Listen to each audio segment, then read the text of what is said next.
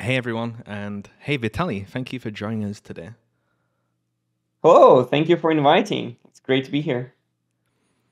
So, we have a few questions for you, mainly focused around industrial robotics with Robonomics. So, the first few questions about you. So, how did you get involved with Robonomics? Yeah, so that was still when Robonomics was a research project centered around our lab. And the idea of the research was that robots are becoming more autonomous operationally, but there are no economic tools of how robots should be integrated into human economy. So, and that happened when I met Sergey back in 2016 at the conference, and he presented the results of the first stage of research of how a drone could be launched under Ethereum smart contract control back then. And back at the time, most of the presentations at at the blockchain conference were like about multi-sig wallets, and just people were starting to learn about blockchains. And here's this presentation that is talking about economic autonomy for robots, which I thought is um, pretty crazy, but at the same time, um, really made sense to me a lot because um, the term of smart contracts was actually introduced by Nick Szabo in 1997, and it spoke about a lot of use cases about vending machines or car leasing, similar to what the research was about. So I thought that that's one of the actually better use cases for smart contracts that I've seen back then, at least. And I definitely wanted to learn more and start helping out this research. And then 7 years later, I'm now working with Robonomics on spreading the word and working on industrial cases. Well, it definitely sounds like you identified the possibility of Industry 4.0 quite early then. Um, Yeah, yeah. could you explain your involvement in the Robonomics project? What are you currently working on? Yeah, so I am evangelist at Robonomics, and I do public speaking a lot. So I tell other people about the possibilities of Robonomics, that Robonomics is essentially a secure and serverless and futuristic IoT platform that any robotics or IoT developer can use almost um, out of the box, pretty much. So if you're, for example, familiar with robot operating system, and that's a de facto standard in robotics industry, you can extend the capabilities of your ROS powered robot with Robonomics and start accepting payments, implement smart contracts for your robot to guarantee the execution of different tasks, record data securely in decentralized networks so that there is a immutable and transparent track record of every step that the robot does, um, so that the process of audits can happen easier, for example. So yeah, mostly I am talking to people about what's possible with ergonomics, and also I run the company called Merklebot, which is essentially doing industrial implementations of ergonomics and applications. Definitely sounds like you're helping to spread the word of Robonomics. Yeah, yeah. That's kind of my goal as evangelist, spreading the word of our um, economy of the future, I would say. Yeah.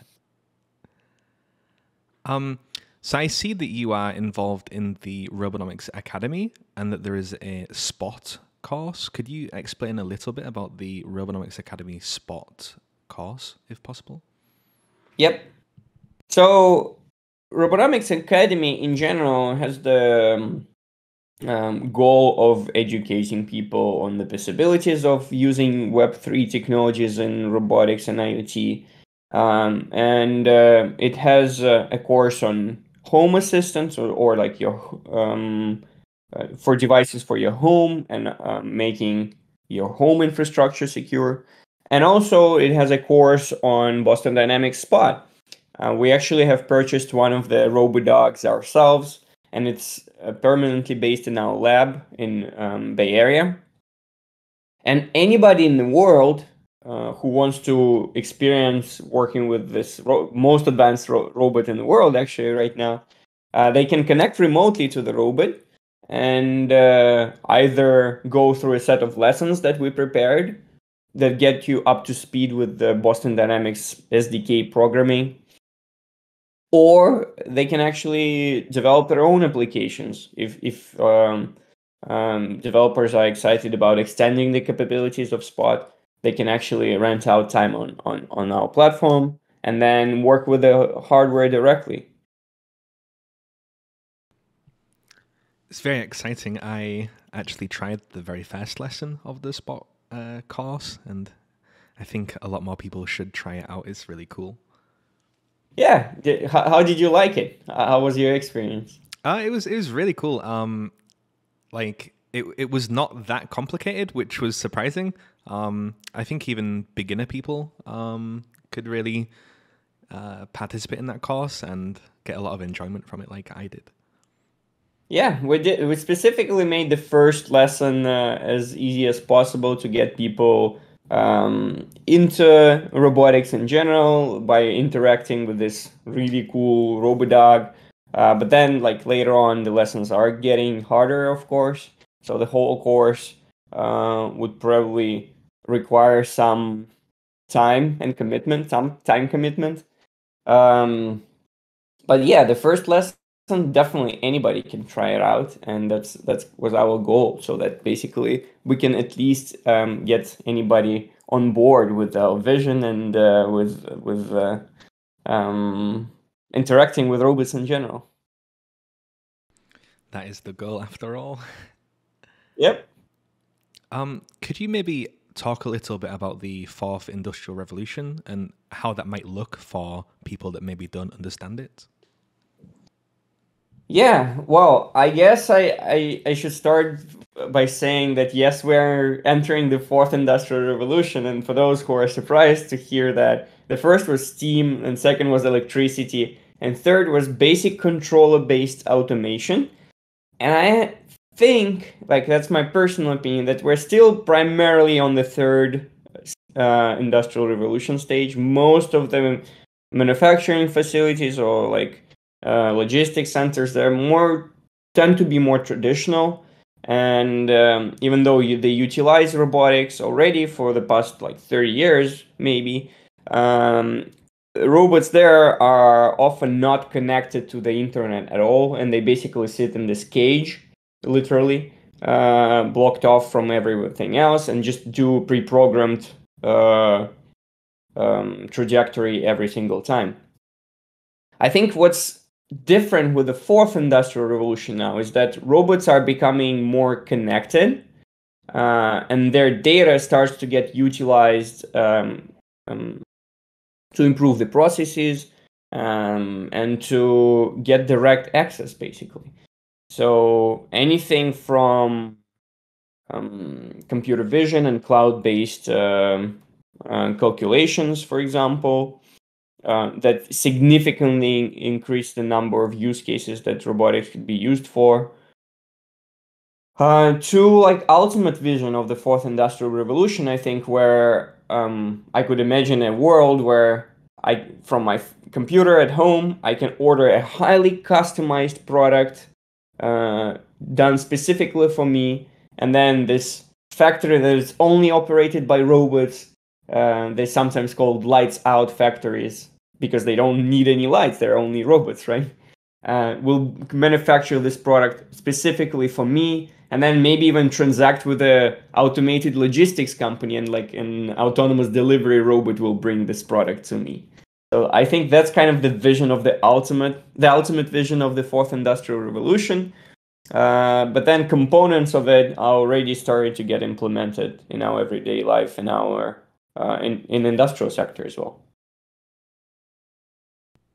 It's a very exciting time, and it's good to see that parts that are going to make up the fourth industrial revolution are currently being implemented, like right now. It's really cool. Yep. So from your experience, kind of going out and reaching out to people about Robonomics, what are some current industrial use cases for robotics and maybe for Robonomics specifically, which are currently existing today? I would say that specifically for Robonomics, the use case that we worked a lot on was digital passports for products. And here, the combination of robotics and Web3 instruments is just very clear. The data that is captured by the robots during an assembly process, for example, is recorded on the blockchain, have a timestamp and immutable track record essentially, and then people after that can have a transparent record of what went into their product. So we tested that on the medical device production facility. And did smaller projects with food production, but it was more of an experiment. But we're really excited about these use cases because we think that we definitely need more transparency in our supply chains, and technologies like Robonomics can significantly improve that by connecting directly to the equipment that's doing the processing of the products that we are working on. And as we discussed before, most of this equipment is becoming connected right now. So having an infrastructure for them to record data securely, sign them properly with their keys, and having wallets and things like that, make sure that those devices are actually recording the data in a secure way as well once they are connected. So that's kind of one of the use cases.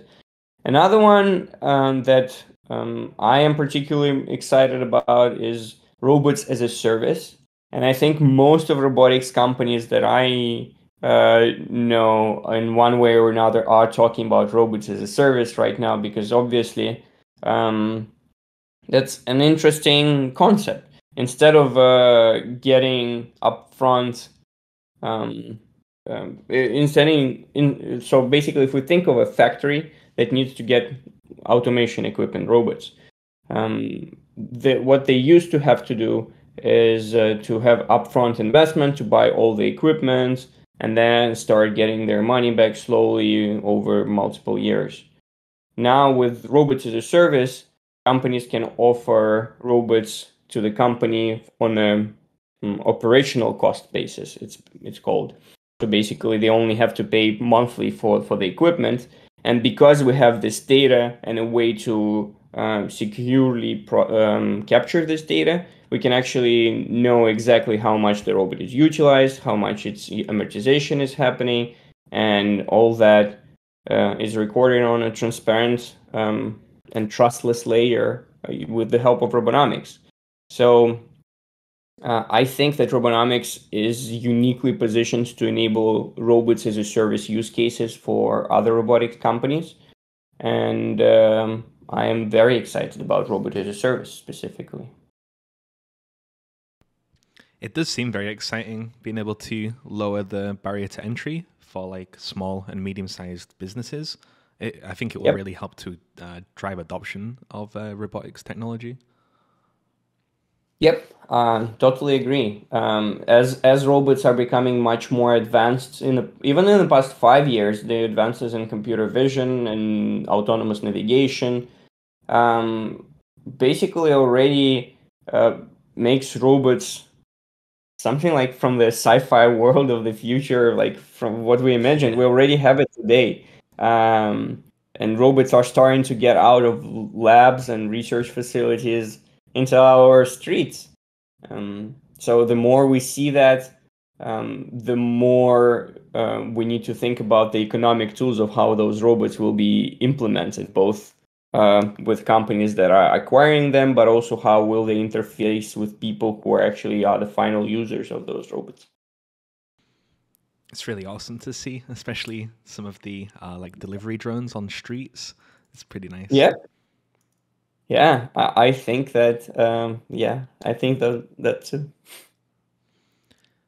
So speaking of kind of coming from sci-fi, right? What are some kind of use cases that you can see for either robotics or robonomics in the next kind of 5 to 10 years, or what would you like to see, even if it's a bit kind of wild? Yeah, well,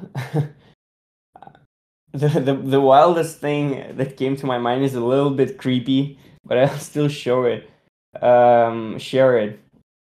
So I've seen a company that is working on a butcher robot, and Oh that wow! sounds very scary and creepy.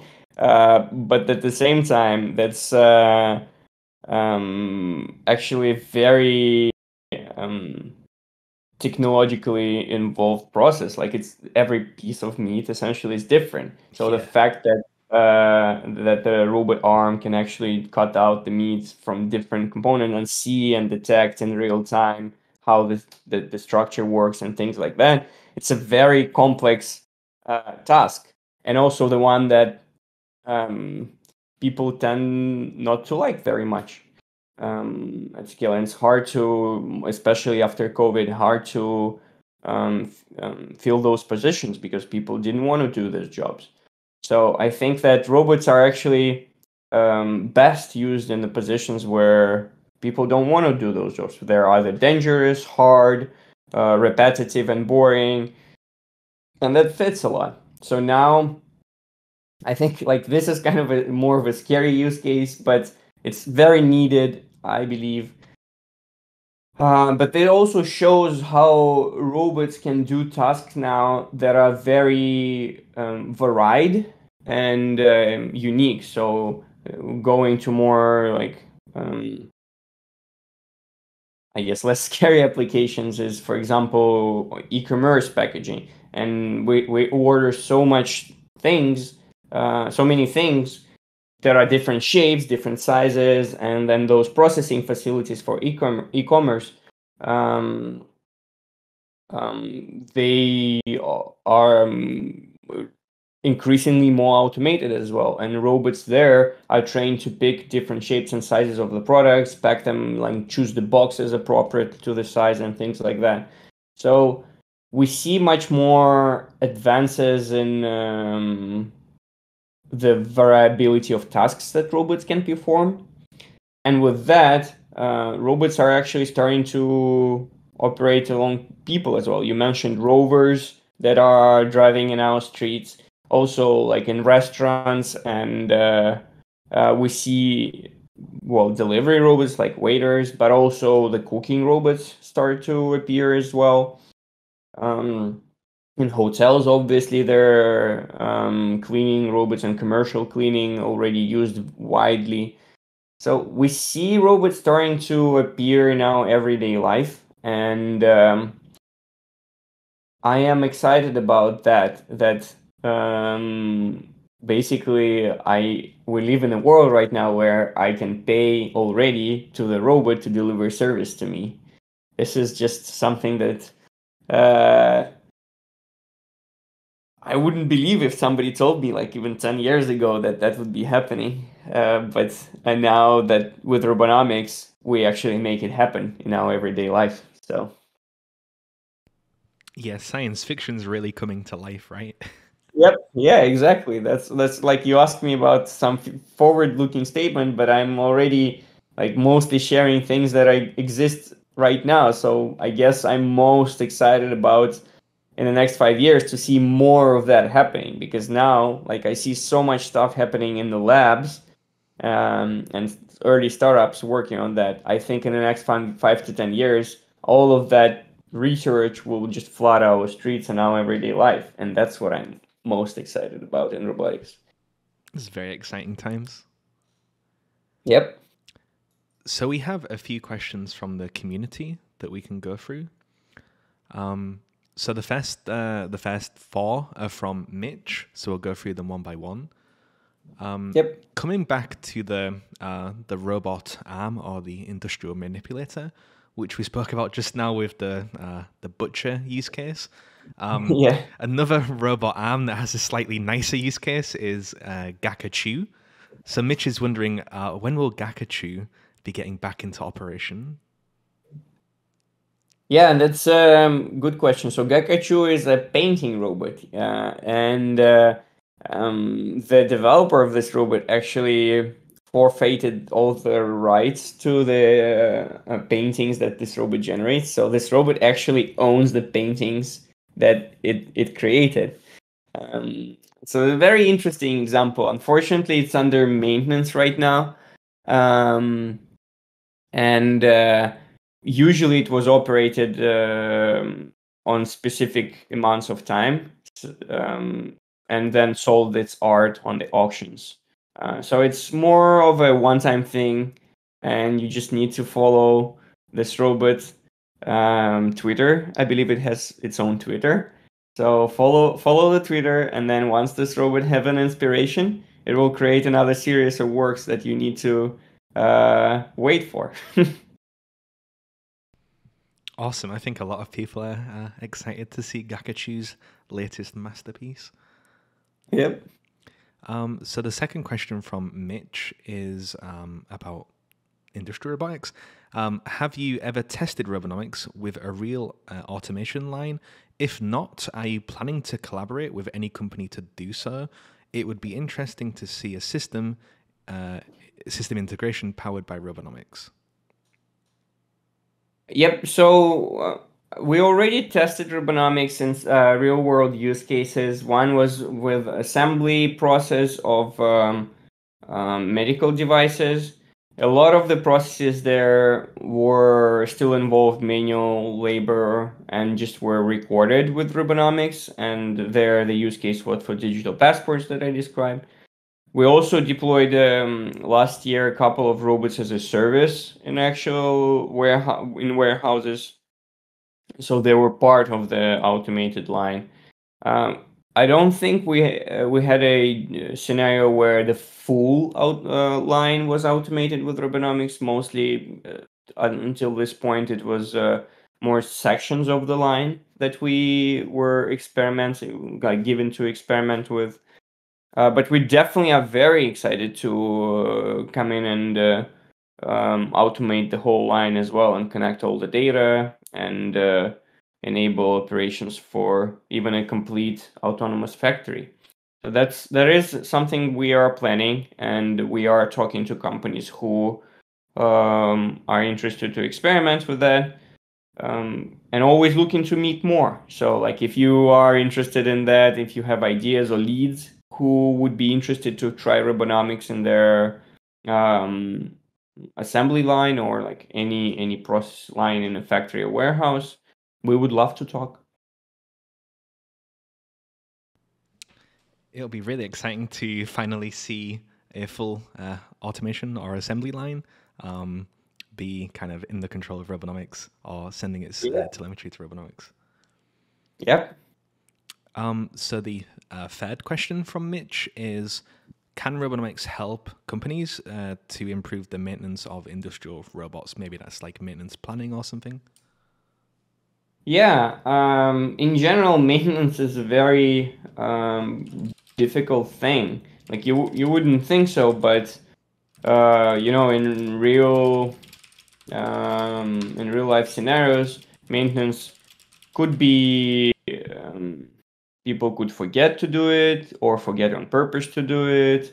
With Robonomics, the maintenance logs would be uploaded automatically as well, and that's specifically important when, for example, leasing scenarios or robots as a service scenarios are in place where the robot is owned by a financing partner, for example, and operated by the warehouse or factory.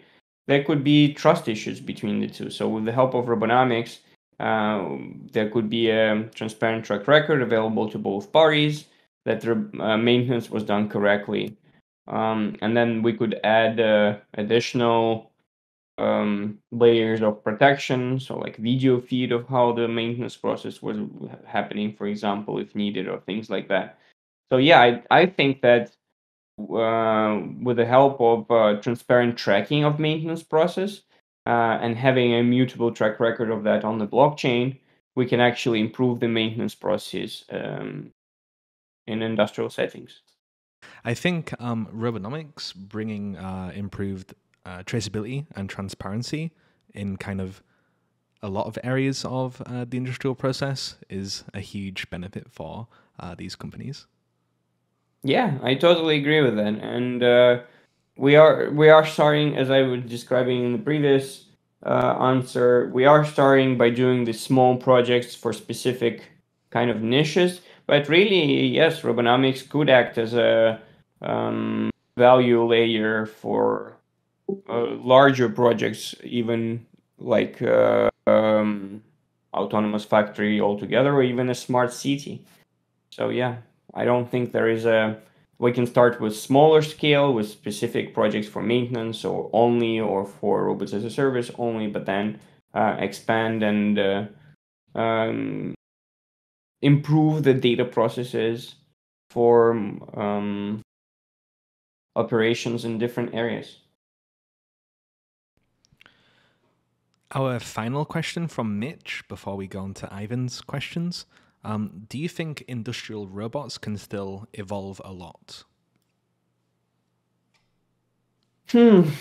Well, this is an interesting question because I see the most advanced research projects already, and I'm just so impressed with what we already have, at least in research facilities.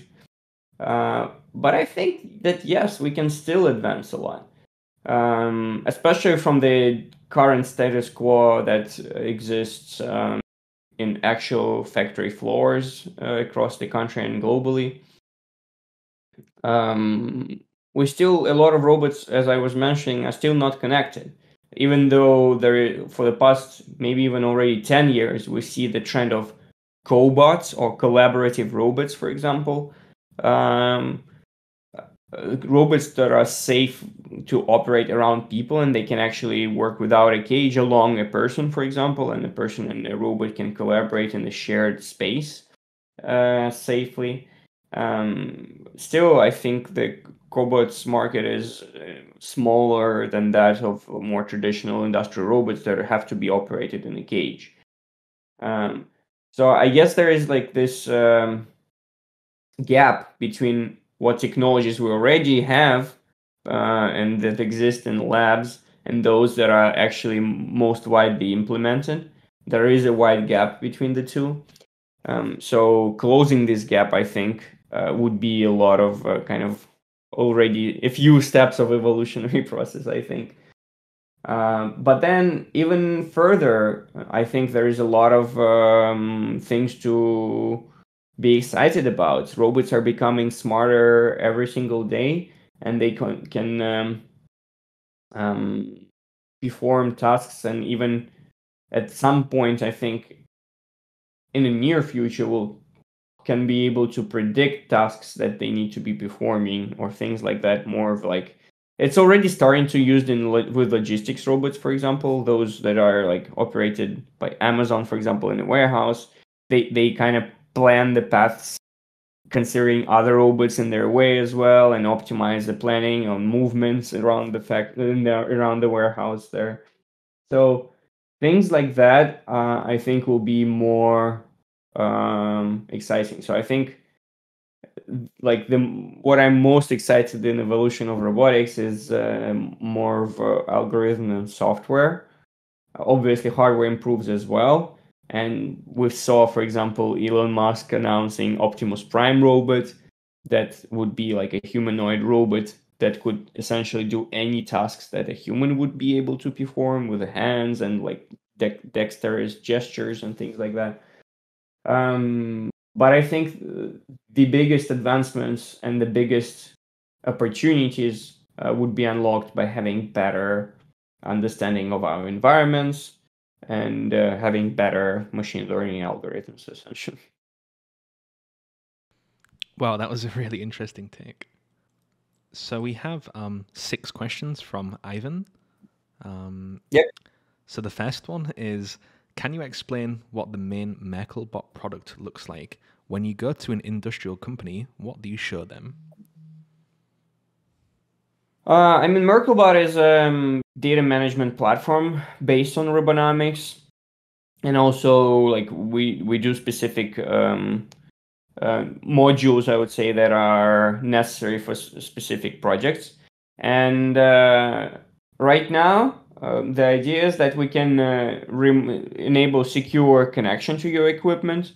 So if you need to connect either warehouse or factory or your facility, we enable secure connections using the private keys in Web3 wallets, and we use the Web3 infrastructure for that. But we abstract it away for the client so that for them, it's essentially a final solution. And your access happens through their security extension, which is a wallet in Web3 definitions. But for traditional industrial clients, it's more of like a security extension that manages your key and access. So that's the first thing. And then once devices are connected, we enable secure data management. So if in case of robot use cases in industrial settings, for example, we record the logs to again see about the maintenance process, or in case of robots as a service, we record data about utilization, for example, and to understand how much the company needs to be charged and how much usage they got from the robot. And then this data can also be used in digital passports of products that were manipulated by those robots as well. And then obviously secure storage and archiving of that data, making sure that this data remains available when it's needed, things like that. So I would say a significant portion of the project is still depends on the customer, because in B2B cases, I would say none of them are completely 100% the same. Usually clients have their own specific environments, even though from the core infrastructure perspective, like our platform is pretty standardized. We on one end we connect devices and have a way to connect most proprietary robots already, from like KUKAs that are more traditional to Boston Dynamics that are really new, exciting robots, as well as open source frameworks like Robot Operating System. And on the other hand, we connect that to Robonomics infrastructure, and then different decentralized networks like Filecoin, for example, for storage, and making sure that the user gets the complete solution, basically, that he can start using on day one. Wow, thank you for explaining that. So the second question from Ivan is, please tell us how you came up with the idea of smart leasing. Were there companies that complained about some of the issues that led you to this idea? Could you please share these stories? Yeah, so I guess I hear that the most from robotics companies themselves. And they see that from their clients because, for example, in more traditional robotics use cases, with automotive manufacturers, for example, it's less of a problem because they've been operating this equipment for the past 30 years. They have a really large scale for that, and large volume of production, which is very standardized. So they have less of a problem with that. But then the more robotics use cases that start to appear that we were discussing, as robots are becoming more advanced, they can do more niche specific tasks in business, in small and medium businesses, and even in enterprises. They can fill roles that previously were impossible to automate with a robot. And for those roles, new business models make more sense. They should be more flexible. And that's where I think the demand is coming from. And for now, like I've talked to companies that do rovers, for example, and they distribute them as a service.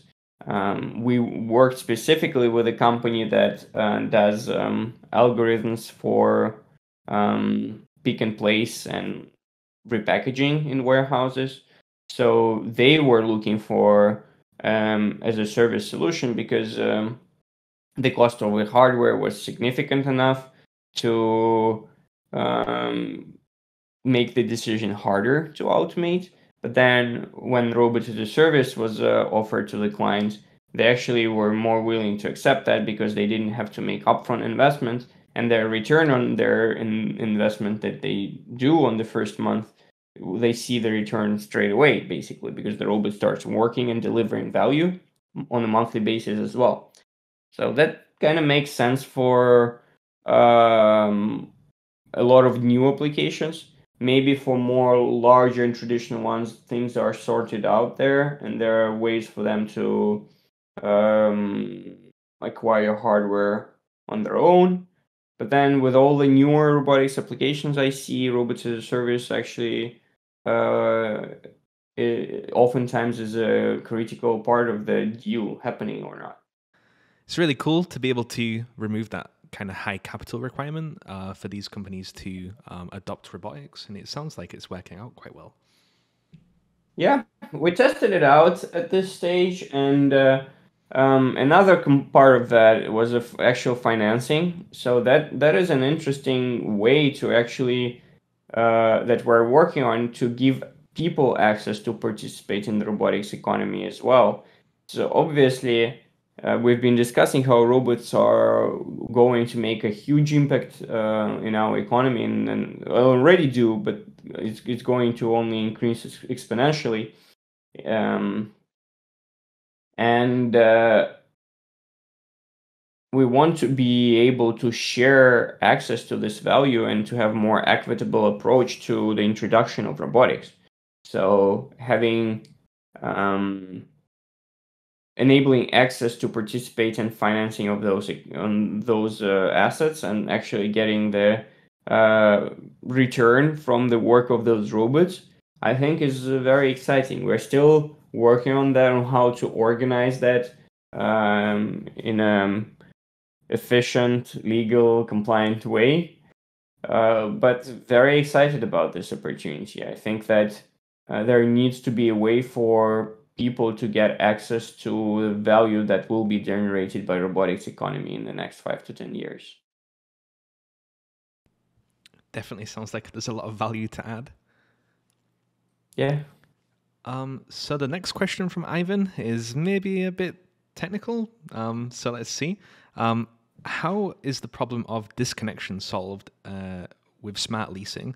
For example, if the Wi-Fi does not work, because after all, the device must send its logs to the decentralized cloud. So if there's no Wi-Fi, how does that work?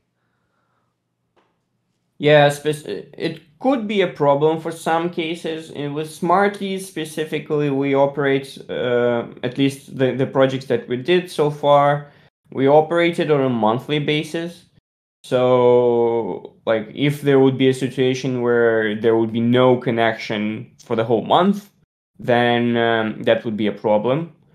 But luckily, that's rarely the case that you lose connection for the whole month. And yeah, just having small connectivity issues for even a day won't be an issue, because basically, like, we charge the client monthly and operate it on a monthly basis there. But then, yeah, it could be a problem if connection is lost completely. Unfortunately, we still need connectivity for that. We could, and like, we had backup connectivity as well, and like using 4G networks. But even if all of that fails, yeah, like, still Robonomics requires connectivity, and as most cases with modern implementation. There could be scenarios where Robonomics could be operated in remote environments, and using some communication layers that are like mesh networking or peer-to-peer, and somehow connected back to the internet at some point. But yeah, basically, connectivity is required. If we lose it for a small amount of time for a smart lease use case specifically, it's not that bad. Once the connection is restored, we sync up everything, and operations will not stop, because as long as the operations are authorized for a month, they will continue to happen. So in that industrial case, we thought of that, and we didn't have any issues with connectivity, even though connection dropped sometimes. Yeah. Interesting. Thanks for explaining that, because I did not know the answer. So we have another question from Ivan. Approximately how many companies have declared their interest in this smart leasing product or service? Sorry. I guess I wouldn't share that for now, because yeah, we are still in the process of conversations with some companies. Yeah, I wouldn't tell it right now. No problem. And the next question is, have you spoken to Boston Dynamics about what we are doing with the Spot robot, or had any kind of reaction from them, or maybe the greater robotics community? Yeah, we bought the robot from Boston Dynamics, and we have a line of communication with them. We showed them what we are working on. Um, I think specifically for Boston Dynamics, um, we are excited about giving opportunity to more people to work with this robot, and I think that's what Boston Dynamics agrees on. Um, the more developers that start to use the platform, the more apps they can create, the more value the Spot as a platform itself can have for customers. So that's kind of our role right now. I still think it's my personal opinion that we're still at very early stage of adoption for quadruped robots, or like robots on four legs. They're called quadruped. um, so I think we're still at early stage of adoption there, and some really um, great use cases are already started to be implemented, like construction sites and infrastructure monitoring on large oil and gas facilities, for example. Those are really that are working great already. But I think the more developers that get access to the robot and start developing things, the more we'll have the use cases and the more Boston Dynamics will get them. So yeah, they are supportive of what we are doing, and like giving access to developers to the robot, and shared equipment utilization essentially is the use case that we power for Boston Dynamics robots. Mm. And I think those use cases might be interesting to explore with other types of mobile robots, because with stationary robots, it's not like there are some cases, but it's not too likely still that the stationary robot would be operated by different parties. Usually, it's deployed in one facility and it's just doing this specific task. But then with mobile robots, it's much more likely that multiple people will interact with it, do transactions with it, and and essentially that would be they would be sharing their access to that equipment.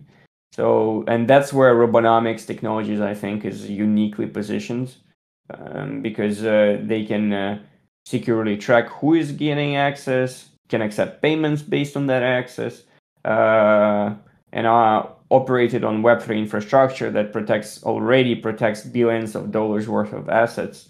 So I think they're secure for operating industrial equipment as well. Yeah, I really think the like the sharing economy for robots, such as what we're doing for Spot, or other mobile robots, is going to be like really large in the future. And I think the learnings that we're kind of getting right now with a lot of users trying to interact with Spot at the same time could be like very valuable for that sharing economy in the future. Yeah, definitely. I agree with that. As all of our infrastructure is starting to get connected, and essentially most of the things in our real world are becoming what we call cyber physical systems. So everything has a chip and connected now. So like you would be able to transact with almost any device that you see right now. Yeah, definitely. So the very last question for this session, and thank you for coming again, Vitaly, is are you planning any scientific publications regarding smart leasing or robot as a service in the future? And if yes, what will they be about? So we actually already planned, we actually already published a peer-reviewed article on robots as a service. And that was more of an introductory article where we outlined what we saw being developed on robot as a service already. And we saw that most of the development is happening using Web 2 or like client-server infrastructure, essentially.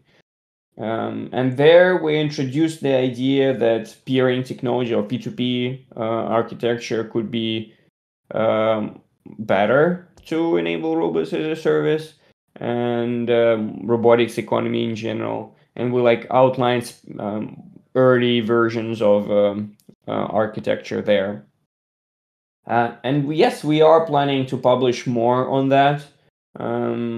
Probably that in our next article we should go deeper into the architecture, describe how exactly it should work, which technologies already exist, and I'm going to describe the cases as well that we worked on, I think. So yeah, basically we made the first step already, published the first like kind of introductory article, and our plan now is to go deeper into outlining our approach and why peer-to-peer networks are preferable for driving robotics economy. I look forward to seeing those. It sounds very interesting. Yeah. That was all of our kind of community questions. So if you had any kind of closing thoughts that you could share with the community. Thank you so much for listening or reading to this. I am really passionate about what robotics is going to bring in the next 5 to 10 years, and we have a specific angle on economically autonomous robots and driving the transaction layer for robotics. We are also particularly concerned, I would say, about security layer of robotics. So we're making sure that the infrastructure that drives this robotic economy would be secure and hard to overtake completely. That's where I think peer-to-peer networks should be paid close attention to, because that's where we can guarantee that even if local failures would appear, the whole robotics economy would not fail in any scenario. And then more on a more practical note, I invite all of you to try Robonomics Academy. I think that's we worked on it for the past few months, got it to a point where it should be interesting for all of you to try, and you can actually set up secure infrastructure for your home, make sure that you control your data and your access to your home is protected as well. So we find it really important for anybody operating any smart home device, really. And also try Boston Dynamics course as well. I think you'll find it enjoyable. As somebody that has tried both of those things, the Robonomics Smart Home implementation with Home Assistant, it's not that much more difficult or time-consuming compared to just setting up Home Assistant. So I would definitely recommend people do that. And at least lesson 1 of the Boston Dynamics Spot Robot course was pretty easy to comprehend and really enjoyable. Yep, totally agree. Well, thanks for joining us, Vitaly. Thank you. Thank you so much for inviting. I'm always happy to talk about our progress and get questions from the community. Great. We should definitely catch up again sometime. Yep. See you soon.